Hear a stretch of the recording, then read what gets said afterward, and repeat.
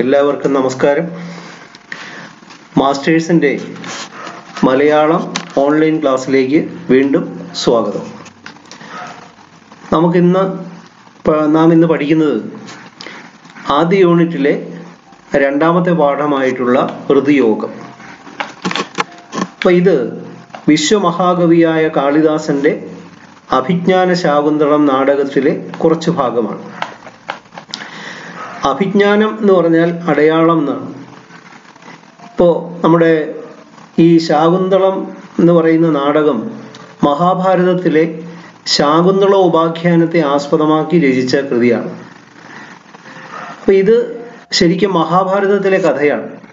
കാളിദാസൻ അല്ലെങ്കിൽ ആ പുരാണത്തിലെ കഥ എടുത്തിട്ട് അദ്ദേഹത്തിൻ്റെതായ തരത്തിൽ ഈ അടയാളം എന്നുദ്ദേശിക്കുന്ന മുദ്രമോതിരത്തെയാണ്. അപ്പോൾ മുദ്രമോതിരം, അതുപോലെ ഈ ദുർവാസാവിന്റെ ശാപം, അനസൂയ പ്രിയമതമാര്, ശാർങ്ഗരവൻ ശാരദൂതൻ, ഇപ്പൊ ഇതുപോലുള്ള കഥാപാത്രങ്ങളെയൊക്കെ ഉൾപ്പെടുത്തി അദ്ദേഹം കുറച്ചുകൂടെ നാടകീയത ചേർത്ത് മലയാള അല്ലെങ്കിൽ അഭിജ്ഞാന ശാകുന്തളം എന്ന പേരിൽ അദ്ദേഹം എഴുതി.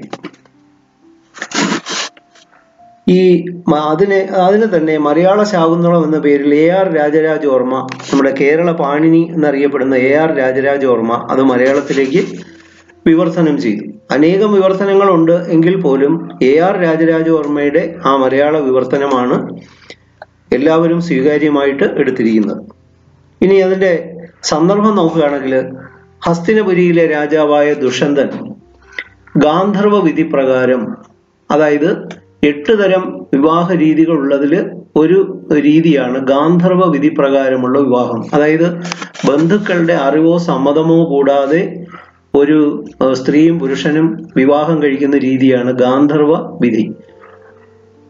അപ്പോ ഹസ്തിനപുരിയിലെ രാജാവായ ദുഷ്യന്തൻ ഗാന്ധർവ വിധി പ്രകാരം വിവാഹം ചെയ്ത ശകുന്തളയെ ദുർവാസാവിന്റെ ശാപം കൊണ്ട് അദ്ദേഹം മറക്കുന്നു. കണ്ണു ശിഷ്യരോടൊപ്പം രാജധാനിയിലെത്തിയ ഗർഭിണിയായ ശകുന്തള അപമാനിതയായി തിരിച്ചയക്കപ്പെടുന്നു. പരിത്യക്തിയായ അല്ലെങ്കിൽ ഉപേക്ഷിക്കപ്പെട്ടവളായ അവൾ മാതാവായ മേനകയോടൊപ്പം കാശ്യപാശ്രമത്തിലേക്ക് പോയി, അല്ലെങ്കിൽ മാരീചാശ്രമത്തിലേക്ക് പോയി. വർഷങ്ങൾക്ക് ശേഷം ദേവാസുര യുദ്ധം കഴിഞ്ഞ് മടങ്ങുന്ന വഴി ദുഷ്യന്തൻ ആ ആശ്രമത്തിലൂടെ കടന്നു വരാൻ ഇടയാകുന്നു. അതിനുശേഷമുള്ള കഥയാണ് നാം പഠിക്കേണ്ടത്. അപ്പോൾ ഇത് നാടകമായിട്ടാണ് അവതരിപ്പിച്ചിരിക്കുന്നത്. നാം ആ നാടകം തുടങ്ങുമ്പോൾ അണിയറയിൽ ഒരു കുട്ടിയെ ഏതോ ഒരു ചാബല്യത്തിൽ നിന്ന് പിന്തിരിപ്പിക്കുന്നതായിട്ട് ശബ്ദം കേൾക്കാം. അരുതുണ്ണി, ചാബല്യം കാണിക്കരുത്, ജാതി സ്വഭാവം വന്നു പോകുന്നുവല്ലോ എന്നാണ് ഏതോ ഒരു പരിചാരിക പറയുന്നതാണ്. ജാതി സ്വഭാവം വന്നു പോകുന്നു. അപ്പോ ദുഷ്യന്തന് ജനിച്ച കുട്ടിയാണ് എന്ന്, അതായത് ശകുന്തളയ്ക്കും ദുഷ്യന്തനും ജനിച്ച കുട്ടിയാണ്. ഈ ദുഷ്യന്തൻ ക്ഷത്രിയനാണ് എന്നുള്ളതെല്ലാം അവർക്കറിയാം. അതാണ് ജാതി സ്വഭാവം, ക്ഷത്രിയന്റെ സ്വഭാവം. ഈ മൃഗങ്ങളെ ഉപദ്രവിക്കൽ, നായാട്ട്, അതുപോലുള്ള കാര്യങ്ങളെ ഓർമ്മിക്കുകയാണ്. ജാതി സ്വഭാവം വന്നു പോകുന്നു എന്ന്. ഇത് രാജാവ് കേട്ടതായി നടിച്ചിട്ട്, ഇവിടെ അഭിനയം വരുന്നതല്ല, പിന്നെ ആരെയാണ് നിരോധിക്കുന്നത്? ഈ ആശ്രമത്തിന്റെ അല്ലെങ്കിൽ മാരീചാശ്രമത്തിന് ഒരു പ്രത്യേകതയുണ്ട്. അവിടെ സർവ്വചരാചരങ്ങളും ശത്രുതയില്ലാതെ വർത്തിക്കുന്ന ഒരു സ്ഥലമാണ് ഈ മാരീചന്റെ ആശ്രമം അല്ലെങ്കിൽ കശ്യപാശ്രമം. അതാണ് ഇവിടെ അഭിനയം വരുന്നതല്ല, അല്ലെങ്കിൽ വിനയക്കേട് വരുന്നതല്ല, പിന്നെ ആരെയാണ് നിരോധിക്കുന്നത്, തടയുന്നത്?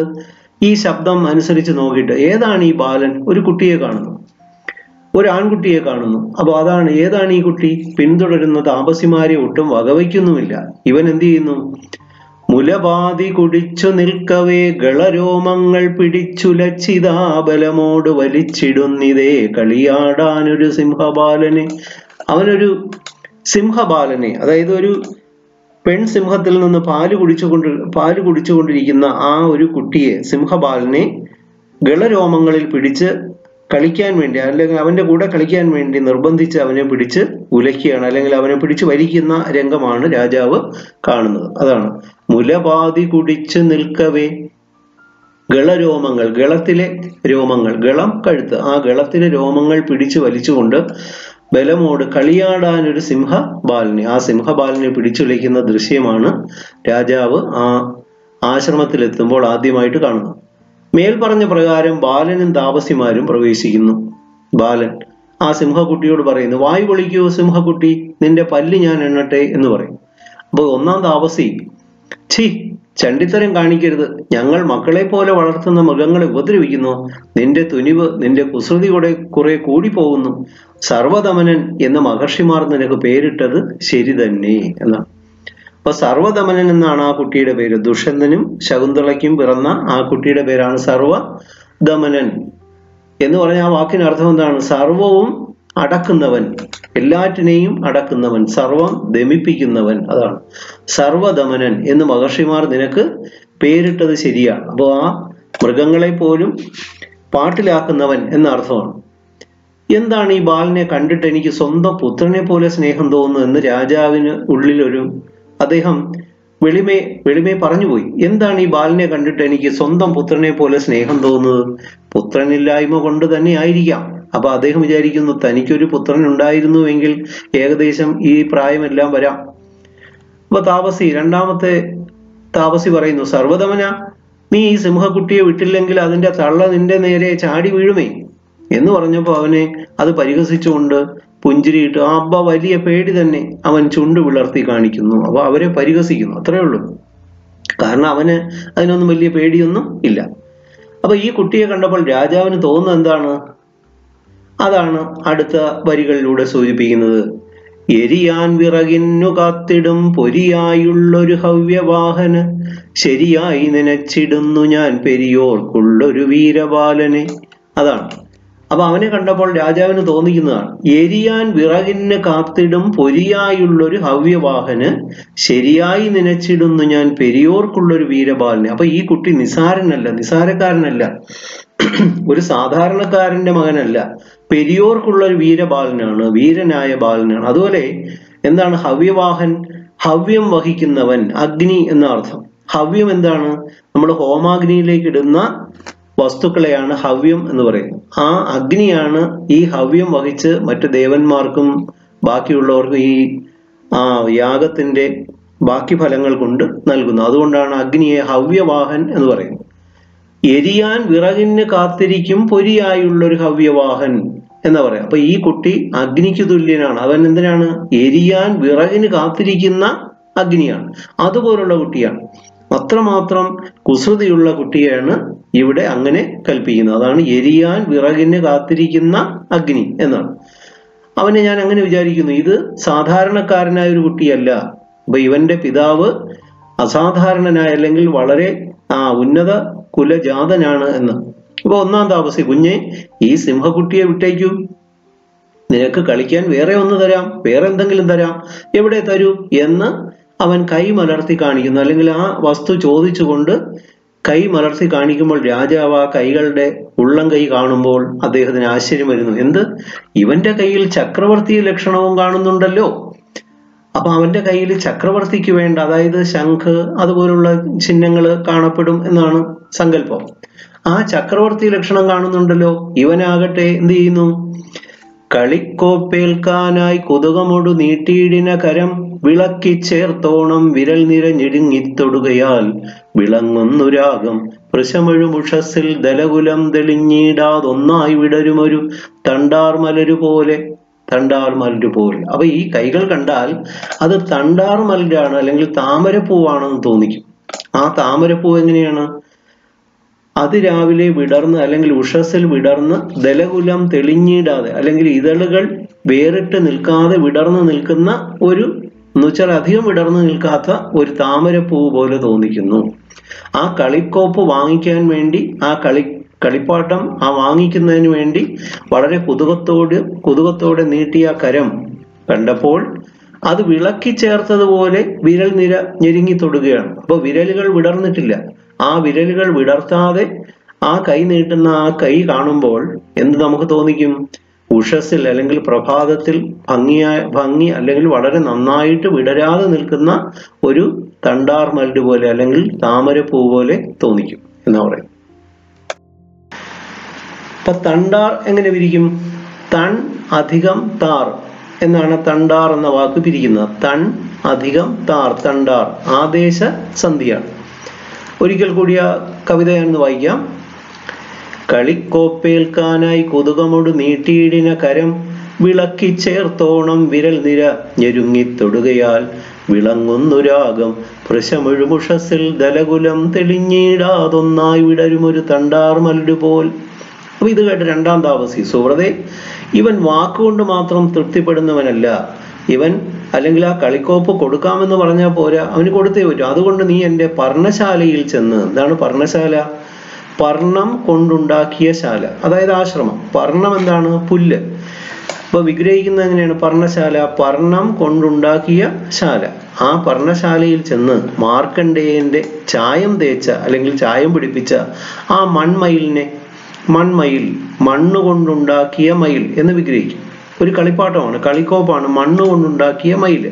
അതിനെടുത്തുകൊണ്ട് വരാൻ പറയുന്നു. അപ്പൊ അങ്ങനെ തന്നെ അവർ പോയി. അപ്പൊ ഈ ബാലൻ പറയുകയാണ്, ഉടൻ പറയുകയാണ്, അതുവരെ ഞാൻ ഇതിനെ കൊണ്ട് തന്നെ കളിക്കും എന്ന് പറയും. ഈ സിംഹക്കുട്ടിയെ കൊണ്ട് തന്നെ കളിക്കും. ആ കളിപ്പാട്ടം വരുന്നത് വരെ, പുതിയതൊന്ന് വരുന്നവരെ ഞാൻ ഇതിനെ കൊണ്ട് തന്നെ കളിക്കും. എന്നിട്ട് താപസിയെ നോക്കി ചിരിക്കുന്നു. രാജാവിനത് കണ്ടിട്ട്, ഈ ദുസ്സാമർഥ്യക്കാരൻ കുട്ടിയോട് എനിക്ക് എന്തെന്നില്ലാത്ത സ്നേഹം തോന്നുമല്ലോ. അതാണ്, ദുസ്സാമർഥ്യക്കാരനാണ്. എന്താണ് ദുസ്സാമർഥ്യം?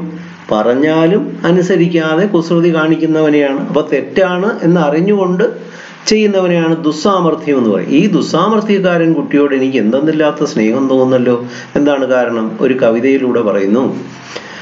പല്ലിൻ മൊട്ടുകൾ ഹേതുവെന്നിയെ ചിരിച്ചൽപ്പം തെളിച്ചും രസിച്ചുല്ലാസത്തോട് ചൊല്ലിയും ചില വചസ്സവ്യക്ത മുഗ്ധാക്ഷരം അംഗത്തിൽ കുതുകത്തോടേറി അമരും ബാലന്റെ പൂമേനിമേൽ തങ്കും പങ്കമണഞ്ഞിടുന്നു സുഹൃതം ചെയ്തോരു ധന്യം ജനം.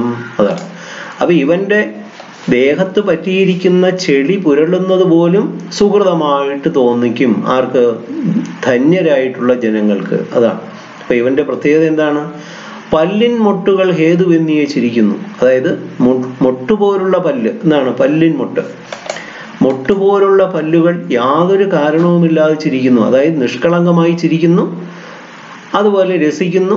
ചില വാക്കുകൾ, വചസ് എന്താണ്? വാക്ക്. ചില വാക്കുകൾ അവ്യക്തമായിട്ട് ഉച്ചരിക്കുന്നു. പക്ഷെ അത് മുഗ്ധാക്ഷരമാണ്, കേൾക്കാൻ ഇമ്പമാർന്ന വാക്കുകളാണ്. കൊച്ചുകുട്ടികളുടെ ചിരിയും അവരുടെ സംസാരവും ഇവിടെ സൂചിപ്പിക്കുന്നു.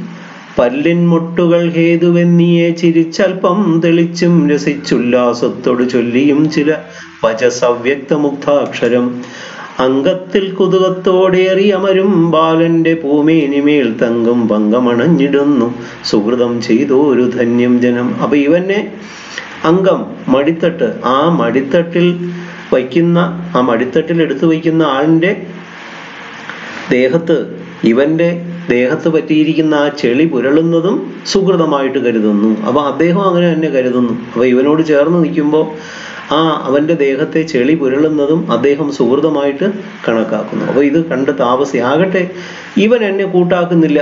ഇരുപുറവും തിരിഞ്ഞു നോക്കിയിട്ട് ആരാ അവിടെ ഋഷികുമാരന്മാരുള്ളത്? അപ്പൊ ഉടൻ രാജാവിനെ കാണുന്നു. ഭദ്ര, ഇങ്ങോട്ട് വരണേ. ഇതാ ഇവൻ കളിയായിട്ട് സിംഹക്കുട്ടിയെ മുറുക്കി പിടിച്ച് വലിച്ചു ഉപദ്രവിക്കുന്നു. ഒന്ന് വിടിവിക്കണേ, ഞങ്ങൾ പറഞ്ഞിട്ട് കേൾക്കുന്നില്ല. ഇനി താങ്കളെങ്കിലും ഒന്ന് നോക്കണേ. അപ്പൊ അദ്ദേഹം അങ്ങനെ തന്നെ, എടോ മഹർഷി ബാലക എന്ന് അവനെ വിളിച്ചിട്ട് പറയുന്നു. വളരെ പ്രധാനപ്പെട്ട ഒരു കവിതയാണിത്, കവിതാഭാഗമാണ്. തെറികാട്ടിയാശ്രമ വിരുദ്ധ വൃത്തി നീ ചെറുപാമ്പ് ചന്ദന മരത്തിനെന്ന പോൽ വെറുതെ വിശുദ്ധതര സത്വ സൗമ്യമാം പിറവിക്ക് ദോഷമുളവാക്കി വയ്ക്കല. അതാണ്. ഇപ്പൊ വിശുദ്ധതര സത്വ സൗമ്യമാണ് നിന്റെ പിറവി. ആ പിറവി എന്താണ്? വിശുദ്ധതര സത്വ സൗമ്യമാണ്. കാരണം നിന്റെ മാതാപിതാക്കൾ, നിന്റെ വംശം, നിന്റെ ഗോത്രം സാധാരണമല്ല, അസാധാരണമായ വളരെ വിശുദ്ധമായ ഒരു കുടുംബമാണ്. അങ്ങനെ കുടുംബത്തില് അതിന്റെ പിറവിയാണ്. അതിന്റെ ദോഷം ഉളവാക്കി വെക്കരുത്. പ്രത്യേകിച്ചും ഈ ആശ്രമത്തിന് വിരുദ്ധമായ വൃത്തിയാണ് നീ ചെയ്യുന്നത്. ഈ ആശ്രമത്തിന്റെ പ്രത്യേകത ഞാൻ പറഞ്ഞു. അവിടെ മാരീചാശ്രമം അല്ലെങ്കിൽ കശ്യപാശ്രമത്തിന്റെ പ്രത്യേകത എന്താണ്? അവിടെ എല്ലാ മൃഗങ്ങളും, മാനും മയിലും കീരിയും പാമ്പും ഒക്കെ വളരെ പരസ്പരം കടിച്ചു തിന്നാതെ പിടിച്ചു തിന്നാതെ അങ്ങനെ പരസ്പരം സ്നേഹത്തോടെ വർത്തിക്കുന്ന ഒരു ആശ്രമമാണ്. അപ്പോൾ അവിടെ ഈ പ്രവർത്തനം, ഈ കുട്ടി ചെയ്യുന്ന പ്രവർത്തനം തികച്ചും ആശ്രമ വിരുദ്ധമായ ഒരു പ്രവൃത്തിയാണ്. അത് ഏതുപോലെയാണ്? ചെറുപാമ്പ് ചന്ദനമരത്തിന് എന്ന പോലെ എന്നാണ്. അപ്പോൾ ഒരു പാമ്പും ചന്ദനവും തമ്മിലുള്ള വ്യത്യാസം നമ്മുടെ മനസ്സിൽ ആക്കുക. അപ്പൊ പാമ്പ് എന്താണ്? ഉപദ്രവകാരിയാണ്, അത് ദോഷമുണ്ടാക്കുന്നതാണ്, അതിന് വിഷമുള്ളതാണ്. പക്ഷെ ചന്ദനമരം എന്താണ്? ശ്രേഷ്ഠമാണ്, അല്ലെങ്കിൽ ഔഷധ ഗുണമുള്ളതാണ്. അപ്പൊ ആ രണ്ടും തമ്മിലുള്ള ഒരു ചന്ദനമരത്തിൽ ചെറുപാമ്പ് കയറിയിരുന്നാൽ അപ്പൊ എന്തുമാത്രം നമുക്ക് ബുദ്ധിമുട്ട് തോന്നിക്കും. അതുപോലെ ഉള്ളതാണ്. തെറി കാട്ടി ആശ്രമ വിരുദ്ധ വൃത്തി നീ, അതുപോലെ ചെറുപാമ്പ് ചന്ദനമരത്തിനെന്ന പോലെ വെറുതെ വിശുദ്ധതര സത്വസൗമ്യമായ പിറവിയാണ് നിന്റേത്, അതിന് ദോഷമുളവാക്കി വെക്കല്ലേ കുമാര എന്ന് പറയും. അപ്പൊ ഇത് കേട്ട് താപസി പറയുന്നു, ഭദ്ര, ഇവൻ മഹർഷി ബാലനല്ല. അപ്പൊ താങ്കൾ ഇവൻ മഹർഷി ബാലനാണെന്ന് വിചാരിച്ചാണ് ഇങ്ങനെ പറയുന്നത്. അത് ഇവൻ മഹർഷി ബാലനല്ല. ഇപ്പൊ രാജാവ്, അതിവന്റെ ആകൃതിക്ക് ചേർന്ന പ്രകൃതി കൊണ്ട് തന്നെ അറിയാം. അപ്പൊ ഇവൻ മഹർഷി ബാലനല്ല. മഹർഷി ബാലനാണെങ്കിലോ അവൻ ഇത്തരം വികൃതികളൊന്നും ചെയ്യാറില്ല. അപ്പൊ ഇവൻ ക്ഷത്രിയ കുലജാതനാണ് എന്ന് അദ്ദേഹത്തിന് മനസ്സിലായി. അതാണ് അത് അവന്റെ ആകൃതിക്ക് ചേർന്ന പ്രകൃതി കൊണ്ട് തന്നെ, അല്ലെങ്കിൽ സ്വഭാവം കൊണ്ട് തന്നെ മനസ്സിലാക്കാം. സ്ഥലഭേദം കൊണ്ട് ഞാൻ ശങ്കിച്ചു പോയതാണ്. അപ്പൊ അവൻ ഇരിക്കുന്ന സ്ഥലം ആശ്രമമാണ്. പറഞ്ഞതുപോലെ തന്നെ ബാലിനെ വിലക്കിയിട്ട് അവന്റെ സ്പർശന സുഖം അനുഭവിക്കുന്നു. അവന്റെ ശരീരത്തിൽ തൊട്ട് ആ സ്പർശന സുഖം അദ്ദേഹം അനുഭവിക്കുന്നു. ഇതിൽ ബാക്കി നമുക്ക് അടുത്ത ക്ലാസ്സിൽ ചർച്ച ചെയ്യാം.